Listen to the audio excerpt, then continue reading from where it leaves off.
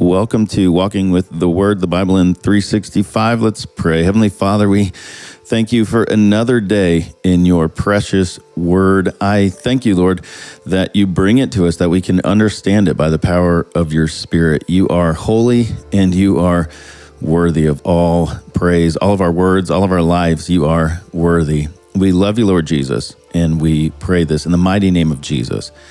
Amen. Today we are reading Numbers 32 and John 14. Numbers 32. Now the people of Reuben and the people of Gad had a very great number of livestock, and they saw the land of Jazer and the land of Gilead, and behold, the place was a place for livestock. So the people of Gad and the people of Reuben came and said to Moses and to Eleazar the priest and to the chiefs of the congregation, Ataroth Dibon, Jazer, Nimrah, Heshbon, Elealeh, Sebam Nebo, and Beon. The land that the Lord struck down before the congregation of Israel is a land for livestock, and your servants have livestock. And they said, if we have found favor in your sight, let this land be given to your servants for a possession. Do not take us across the Jordan. But Moses said to the people of Gad and to the people of Reuben, shall your brothers go to war while you sit here? Why will you discourage the heart of the people of Israel from going over into the land that the Lord has given them? Your fathers did this when I sent them from Kadesh-barnea to see the land. For when they went up to the Valley of Eshcol and saw the land, they discouraged the heart of the people of Israel from going into the land that the Lord had given them. And the Lord's anger was kindled on that day, and he swore, saying, surely none of the men who came up out of Egypt from 20 years old and upward shall see the land that I swore to give to Abraham, to Isaac, and to Jacob, because they have not wholly followed me. None except Caleb, the son of Jephunneh, the Kenizzite, and Joshua, the son of Nun, for they have wholly followed the Lord. And the Lord's anger was kindled against Israel, and he made them wander in the wilderness 40 years, until all the generation that had done evil in the sight of the Lord was gone. And behold, you have risen in your father's place a brood of sinful men, to increase still more the fierce anger of the Lord against Israel. For if you turn away from following him, he will again abandon them in the wilderness, and you will destroy all this people. Then they came near to him and said, we will build sheepfolds here for our livestock and cities for our little ones, but we will take up arms ready to go before the people of Israel until we have brought them to their place, and our little ones shall live in the fortified cities because of the inhabitants of the land. We will not return to our homes until each of the people of Israel has gained his inheritance. For we will not inherit with them on the other side of the Jordan and beyond, because our inheritance has come to us on this side of the Jordan to the east.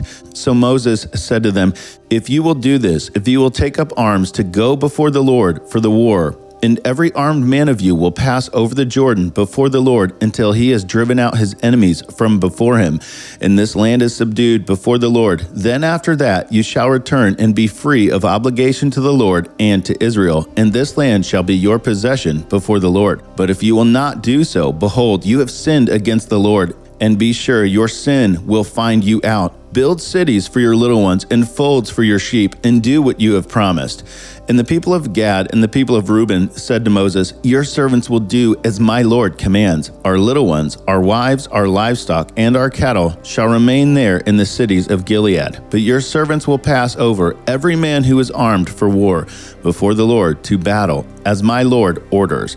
So Moses gave the command concerning them to Eleazar, the priest, the son of Joshua of Nun, and to the heads of the fathers' houses of the tribes of the people of Israel.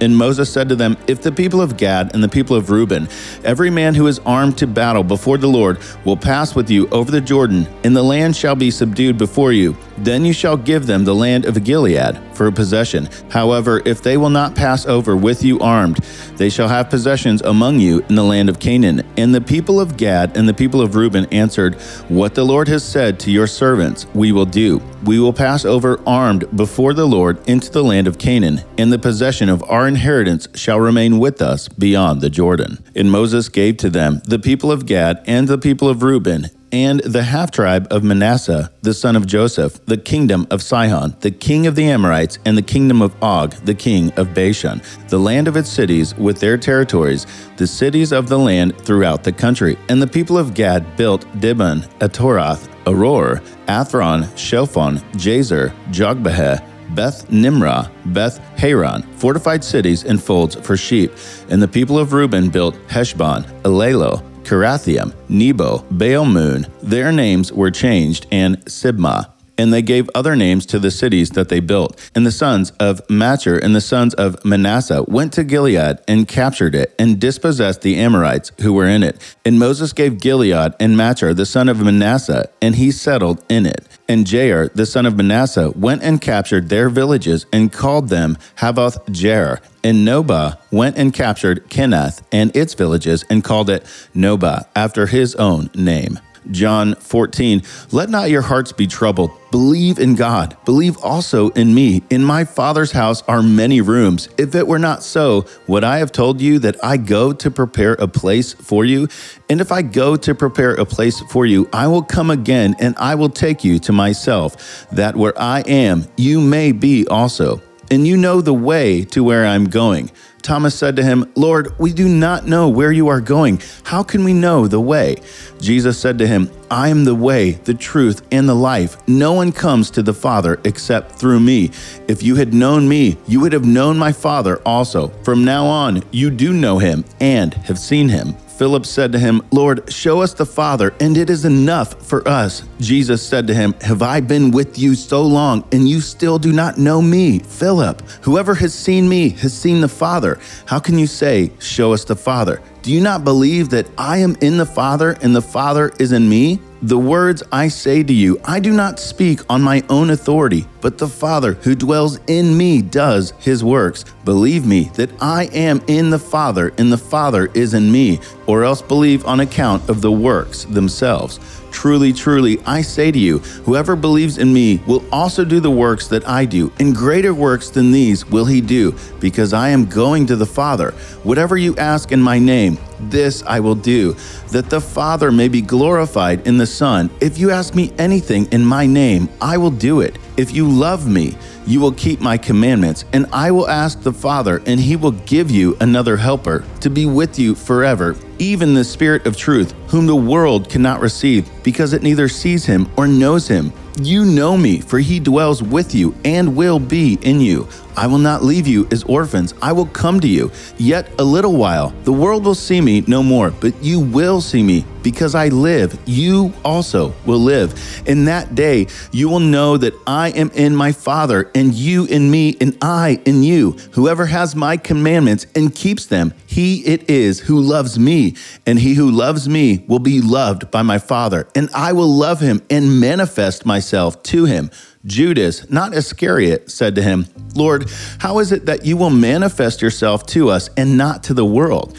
Jesus answered him, if anyone loves me, he will keep my word, and my Father will love him, and he will come to him and make our home with him. Whoever does not love me does not keep my words, and the word that you hear is not mine, but the Father's who sent me. These things I have spoken to you while I am still with you.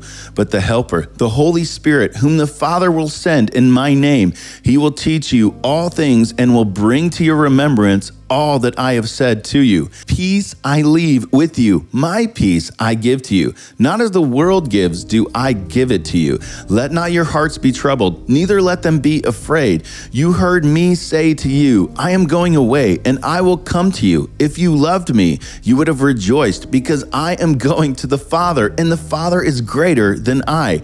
And now I have told you before it takes place, so that when it does take place, you may believe. I will no longer talk much with you, for the ruler of this world is coming. He has no claim on me, but I do as my Father has commanded me, so that the world may know that I love the Father. Rise, let us go from here.